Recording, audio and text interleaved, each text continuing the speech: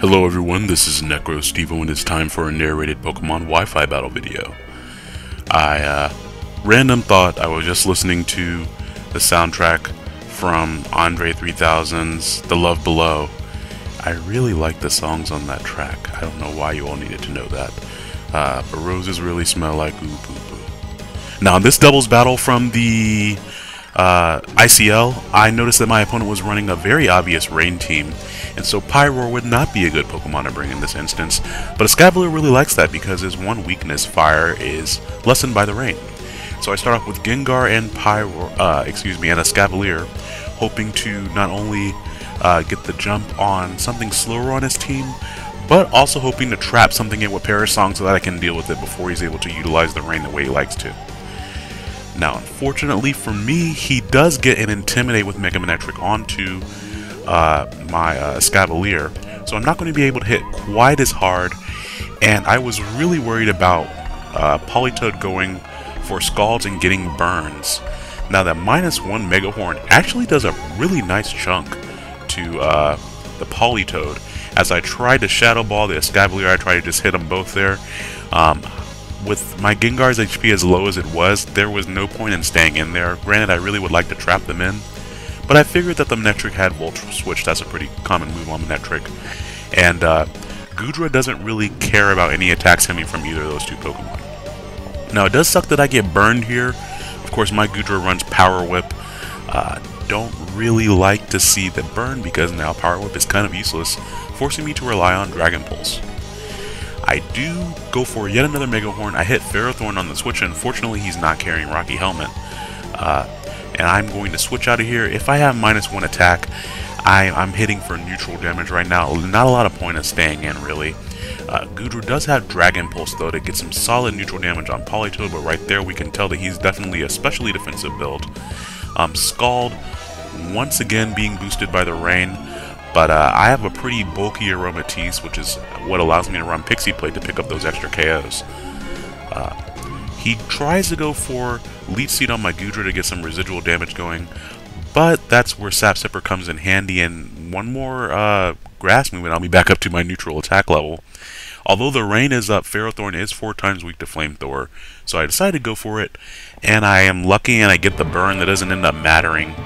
My Goodra's HP was actually getting kind of low because of the burn, and so I took that opportunity to just heal him up with the Heal Pulse. I could have gone for Moonblast, of course, and hit the Politoed, and maybe knocked it out, but with Goodra walling so many of his Pokemon, it's much more important to keep Goodra nice and healthy. Now, it is unfortunate that he hits this Hypnosis, because I definitely was going to Moonblast him that turn. I tend to get hit by Hypnosis quite a bit during tournaments. I'd never use Hypnosis myself because the accuracy is so low, unless it's on a Gravity team or something like that, but my opponents seem to hit it quite often. It's kind of weird to me, really. Goodra is asleep, unfortunately, but I'm sorry, not Goodra. Goodra's still burned, and now my Aromatisse is asleep, which means I can't heal my Goodra anymore, and I can't even use Wish to get my HP back or anything like that, so a little bit annoying there, but that's okay. I kind of still threaten his whole team between Goodra and my Escavalier, actually, because Manectric's not going to be able to do much against Escavalier in the rain. It's going to take 2 Thunders, I think, to KO my Escavalier. And now that I forced him to bring it back out, now my Escavalier can switch back in later and actually threaten something, so that's pretty nice.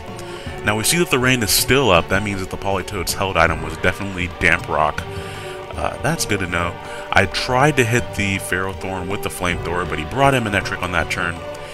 and so I don't end up doing that much damage to Manectric at all. But we see how much damage that Moonblast does to Ludicolo, and that is not even with a full special attack investment. I have more HP, defense, and special defense than I do special attack. So unfortunately, that HP investment allows Giga Drain to get a significant amount of HP back for Ludicolo, which is a little unfortunate, especially in conjunction with Life Orb, because I'm a little bit more longevity there. But that's okay. He's still at a range where he's going to be very easy to revenge kill with my Gengar, or even with Escavalier if I get the opportunity to do so. Now, my opponent makes another good play, predicting me to go for a Dragon Pulse, pops back out into his Ferrothorn, knowing that he needs to bring his Manectric back in to intimidate my Escavalier. Now, I will say that I feel like he kind of misplayed leaving Goodra on the field for so long. If he had attacked it a little bit more, especially while my Aromatisse was asleep, it would have been KO'd several turns ago, but he kind of gave my Goodra a chance to do a little bit of chip damage here and there. Not really what you want to see. Now, Ferrothorn does Leech Seed my Escavalier, but right now, with Ludicolo having Swift Swim and outspeeding my Gengar, that's really going to be the more pressing subject to KO. Now, I did go ahead and KO the Ferrothorn, because I believe I was actually counting the rain turns, and I knew that the rain was going to run out then, and so I'm pretty sure I counted the rain turns. I'm pretty good about doing that during an actual battle. This was a while ago, so I don't remember exactly. But as the Escavalier comes in and KOs the Ferrothorn, the rain ends, which means my Mega Gengar can switch back in, which I saved from the beginning of the battle, and now I outspeed the Ludicolo. So now he's forced to choose between, okay, am I going to KO the Mega Gengar and hope that Escavalier misses the Mega Horn, or am I going to KO the Escavalier and hope that Mega Gengar, I don't know, doesn't hit the Shadow Ball? I don't know how that will work. He protects just to get a little bit more Leech Seed recovery. Not going to help him out too much in this regard. So this battle is going to be wrapped up because he basically has to hope for a I think he needs 2 Mega Horn misses in order for me to lose this battle. But fortunately, I'm able to hit, which means that battle is going to be mine. So there's a little bit of Escavalier action in VGC for you guys there. He kind of just came out and used Mega Horn a lot, but that's what mine does outside of using Quick Guard. I like it especially because he pairs well with the combination of Pokemon that I have, and if I get to use Trick Room, then of course he's extremely slow. I didn't need to use Trick Room in that battle. I was counting the turns of rain that were going on, so it was not necessary. But it is always good to be aware of what your opponent's options are going to be, and of course it's not a good idea to bring something like a Pyroar to a rain battle. So I hope you guys enjoyed this battle, and hopefully I will have more up for you soon. The view counts on my videos has dropped horrendously. I don't even get 100 views per video anymore. But you know, for those of you who are watching, thank you very much for watching my content. I'm definitely going to keep it coming for you guys. So have a great day, and I will talk to you all soon. Bye bye now.